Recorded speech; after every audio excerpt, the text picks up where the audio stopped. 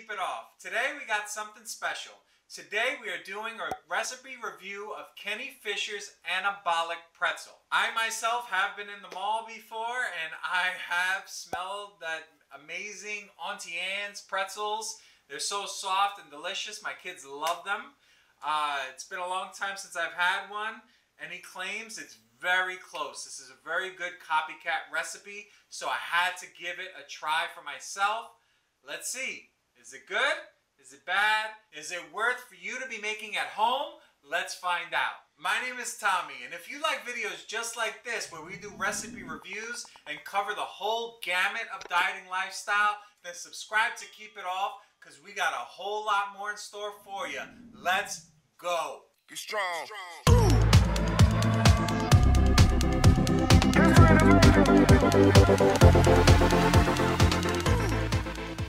For this recipe, these are the ingredients that we'll be needing. Yeast, I can't believe it's not butter, flour, vanilla-based casein, cinnamon, salt, swerve granular. First up, we got a bowl on a measuring scale here, and we need 40 grams of all-purpose flour. Obviously, I haven't tried this yet, so I'm not sure how it's gonna come out, but in Kenny's video, he tops it with cinnamon and sugar, and I feel like there's so many different toppings that we could add to this. At the end of the video, stay tuned because I have something I think that would just elevate it to the next level, and I want your guys' opinion on that down in the comments section. All right, 40 grams of flour, done. Next up, casein protein powder. He says that whey will not work. It's gotta be casein. 33 grams of vanilla-based casein going in. This vanilla-based casein smells really good. 33 grams in. Next up, 5 grams of swerve. All right, 5 grams in. All right, next up, we need 4 grams of salt. All right, 4 grams in. Next up is 2 grams of the baking yeast. So now we have all our dry ingredients. We're gonna just sift them into the bowl, make sure everything is nicely incorporated.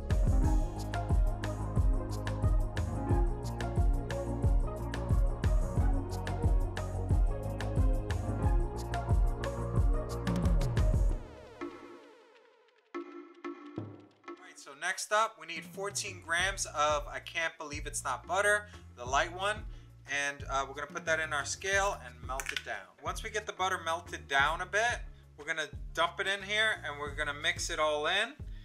Our dry ingredients are still gonna be pretty dry, but we just wanna get it all incorporated. So if you've used all the ingredients that he recommends to use, the next step is gonna be to add 100 grams of water, but he says to add it little by little and mix it well because we're looking to make kind of like a dough-like consistency.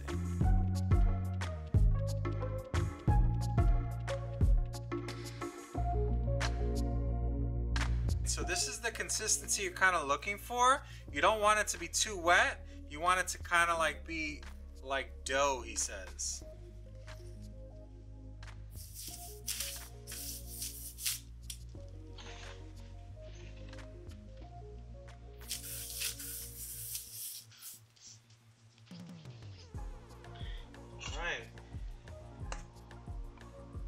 I feel like mine is a little bit too wet, but we'll see.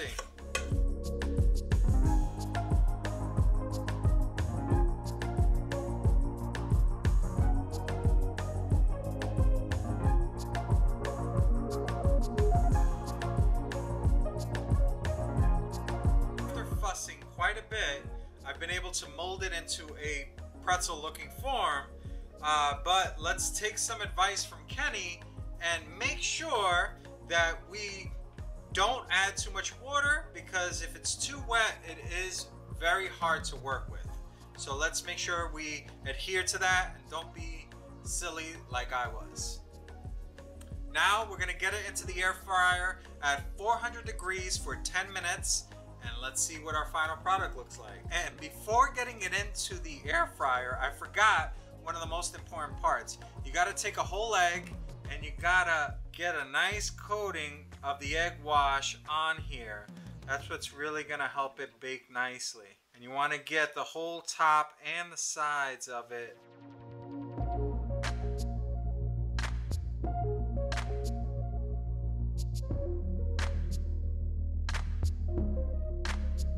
get our Bob Ross on.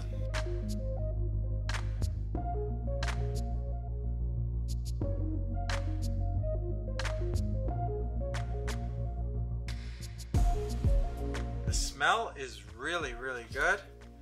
So I hope the taste matches it.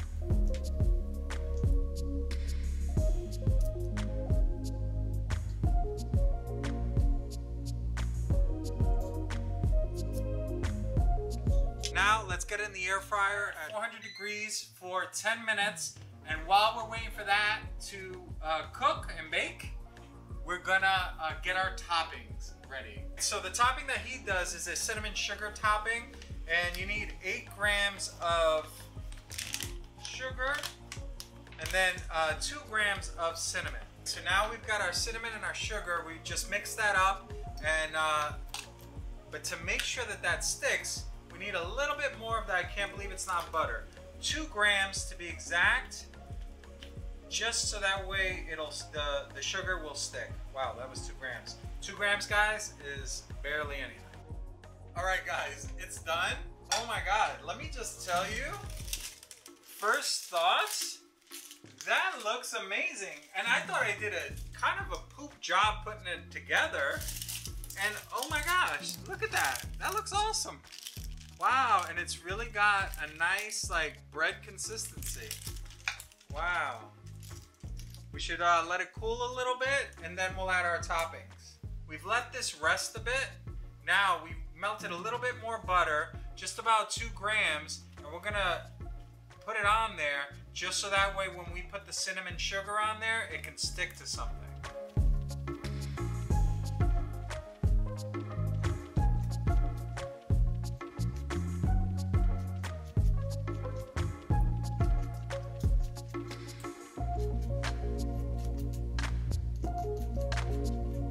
Let's get the cinnamon and sugar on there.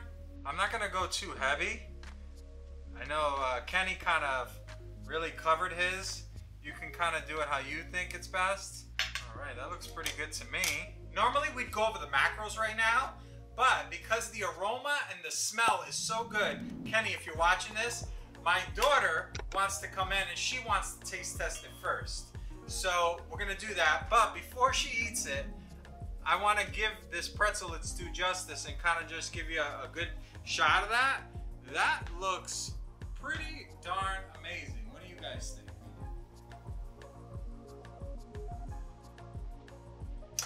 So, can it be held? Oh yeah, you can handle this, no problem. All right, very good. Let's bring her in and let's see what she thinks. This is Angelica. This is my 9-year-old daughter. So let's have her do a taste test. Hey, before you taste, you're not gonna hurt his feelings. You're not gonna hurt people's feelings. This is your opinion. Just because you don't like something doesn't mean someone else might not like it, and vice versa. So, if you like it, great. If you don't like it, that's okay too. We got to be honest, okay? All right, give it a shot.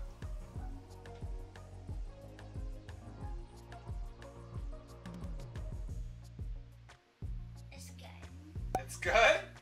All right, so on a scale of 1 to 10, how would you rate it?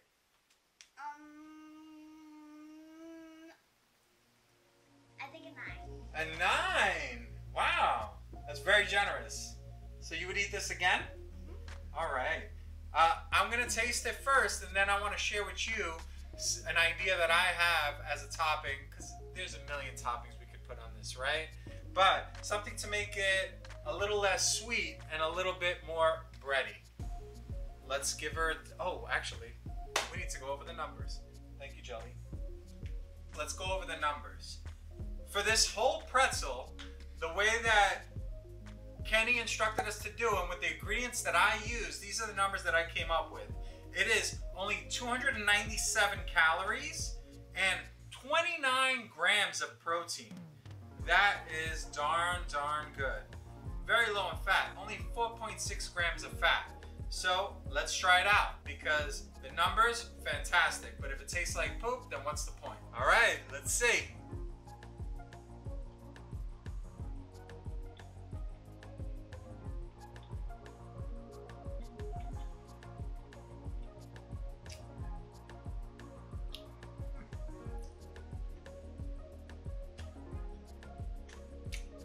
That's pretty good. I think I did the 400 degrees for 10 minutes. I did preheat my air fryer. But I think my dough didn't cook all the way through. So I think it needed a little bit more, but it's still very good. Hold on. Let's give the boss a piece.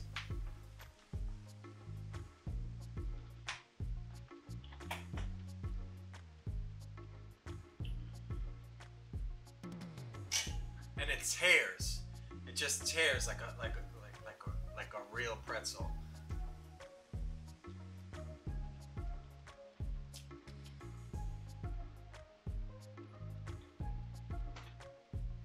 I like it. Kenny says that you can meal prep these and they reheat well. I haven't tried that, as this is my first time making this. I'm definitely going to be making it again and playing around with the toppings. Look at that. It's got the a hole in it, just like a pretzel. That's cool.